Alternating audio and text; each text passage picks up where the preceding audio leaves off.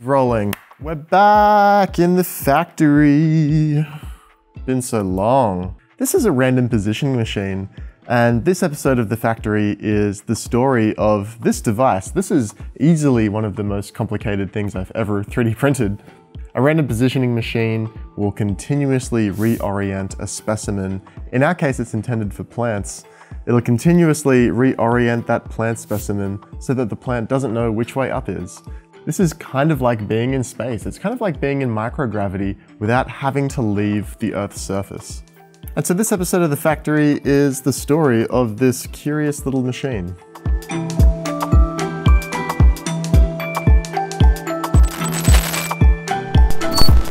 The Powerhouse Museum were running a program for schools where students would be creating experiments as if they're going to go into space. And a lot of the experiments that students were pitching were things like plant growth, crystal growth, things of that nature, things that these machines are kind of perfect for.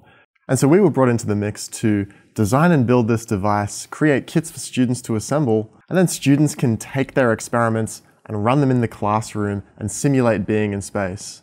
So naturally it had to be pretty affordable and had to use technologies that schools can replicate, things like 3D printing. Now we didn't invent this idea. There's a machine called a Clanostat, and this looks like the patent diagram for it. And this is essentially a pot plant tipped sideways, driven by what looks like a motor. So that will just rotate the plant in one direction, and presumably that's good enough for most situations. Random positioning machines exist in one form or another. This is looks like a kind of custom built or university lab scale machine. And this is closer to what we're working with. We've got two axes continuously reorienting that sample. And this machine looks very expensive and very specialized. We're going to have to do something a little bit more accessible.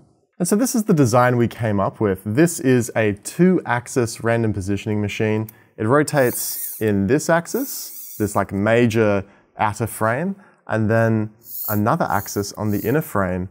And this is all made possible by a slip ring right here. So you've got this frame rotating continuously internally, and so you need to power that inner axis, and for that we use a slip ring, which is a device that allows the wires to continuously rotate without twisting. And so in the major assembly, we have the breadboard with 2 servo cables, and one of the servos is fixed to the outer frame, but the other servo is driven on the inner frame, and so its signal needs to pass through this rotating connection. This is a classic prototyping project. I basically, where's my bin of parts? Here we go. This is what it took. I 3D modeled first like a proof of concept single axis, just to kind of dial in something that I could like look at and hold and think about a little more tangibly. So this is just the inner rotating experiment platform with a solid drive gear. And I hadn't really thought about the second axis yet. I was really just kind of refamiliarizing myself with CAD. The next iteration is a little more mature. Here we've got what looks like a complete inner frame with experiment platform and the makings of a drive system. These metal gear servos are just pressed with the small spur gear. And that spur gear is like this beautiful parametric design template. So it was really, really easy. It wasn't an intimidating design at all. But that just presses straight on, mwah, like no real fastening needed. Might add the fastener just to help draw it onto the splined servo shaft. And here we're experimenting with the ideas of now coupling this inner frame to the outer frame. So we just have a pivot and a much larger pivot because we need to get the servo wires through this hole in the shaft. So now we have 3 flavors of gear: the small spur gear, the inner large spur gear, and now the larger outer spur gear to go over that square shaft. And finally, a static outer frame to take the inner frame and accept the slip ring. So in the mature design, the slip ring is actually used as a bearing surface. Probably a bit of a no-no with slip rings, but like we're dealing with very, very low torques here. So the slip ring is actually pinned into the inner frame and it kind of acts like the axle for it. Both an electrical slip ring and a mechanical bearing. The outer frame has these fixed hard points to mount the servos, and we're just using these self-tapping screws that come with the servos to connect them to that frame. The gears are necessary because we want to gear down the angular velocity. If we just had a direct drive from the servo, I think these things would be spinning way too fast, and we also want to magnify the torque. A lot of the work in this project was really in the tuning of fits. Big problems are lots of small problems, right? So the general shape of each platform, it's basically the same problem repeated. You've got something spinning inside of something else, and then you step out and you've got something spinning inside of something else. A lot of how this is tuned though comes down to the fit. So we need to have sliding fits for all the shafts, but press fits for all the things that can't move. Things like the gears on the ends of the shaft. So there's a little bit of post-processing required for these kinds of prints. You can see the square end for this shaft where a gear gets pressed on is printed in such a way that it has this kind of like elephant footing on the end. So there's a little bit of tuning that we need to do, but it's not so bad. So I assembled the first prototype, had it running on the bench for a few minutes, and then when I looked over to it, only one of the axes was turning, which was very unusual. I think it must have been the outer axis was continuing to turn, but the inner axis had frozen.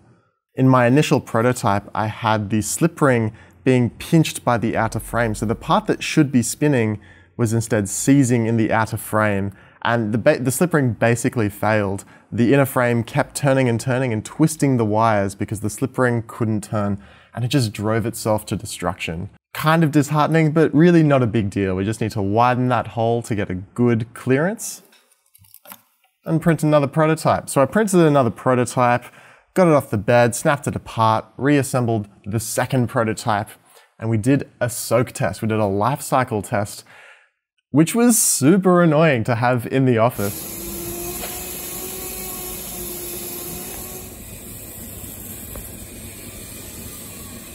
So we eventually wound up putting it in like a closed room, but I let this soak test run for a week. So as we left it running in the corner of the office, I would occasionally just remember that I was meant to check in on it and kind of have a bit of a look, and it seemed to be going all right.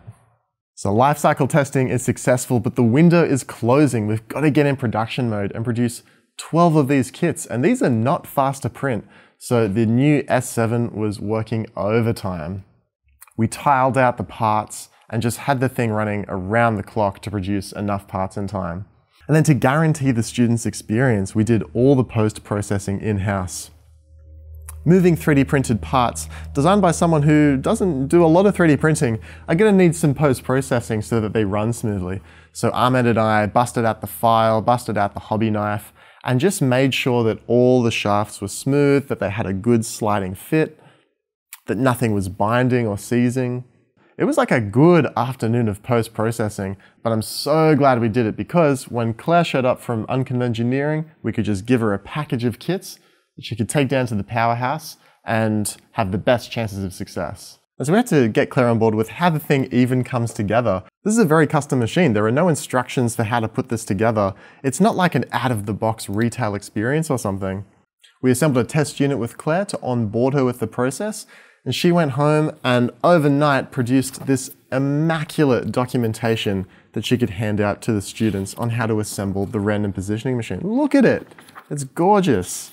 And so a testament to how good this documentation is, Claire was able to, by herself, run the workshop and have every group achieve success, get a working machine. Unreal. Of course we're going to open source it, come on, we're Core Electronics. So find the link in the description for the repo for this. There is everything you're going to need. Claire has released the documentation so we can forward that on to you. The whole thing is under a Creative Commons license. Just go ham at it. There are the step files, the STLs that are ready for printing, the code for the Raspberry Pi Pico, Claire's immaculate instructions. Everything's on the repo. Go have fun with it. The experiment platform is designed to have an interference fit with these. They're not test tubes, they're cultivation tubes, these things, and also to be wide enough to accept a very small petri dish that you can just like tape on. So also include links of where I sourced these to. I'm not gonna lie, I found this project pretty intimidating at the outset. It's a simple enough idea to describe, to have, oh, something that rotates and something else that rotates. But as always, the devil's in the details.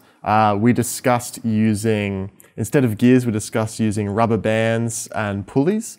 And I thought the risk there for slippage might be a little high, and also we would then have to curate getting the right size rubber bands. I'm sure it would have worked quite well. It probably would have worked even better, maybe even been a bit quieter. There's no backlash. It would maybe run a bit more silently, but I found a gear generator, so I used the gear generator to make these. Well, yeah, I guess it's just the doubt that I felt in creating this is just a testament that like big problems are lots of small problems. Working through my bin of prototyping material, you can see I just kind of worked from the inside out. I started with the smallest problem and then just built the next layer out of it. And it didn't actually take that many tries to get there in the end. It's pretty wild what high school kids get up to these days. I didn't do anything like this when I was in high school, but it's just a sign of the times, the improving technology, the 3D printing is accessible. So thanks for Powerhouse Museum for like coordinating something cool, and thanks to Claire for delivering it. If you make your own random positioning machine, drop us a line. We'd love to see what you get up to with it.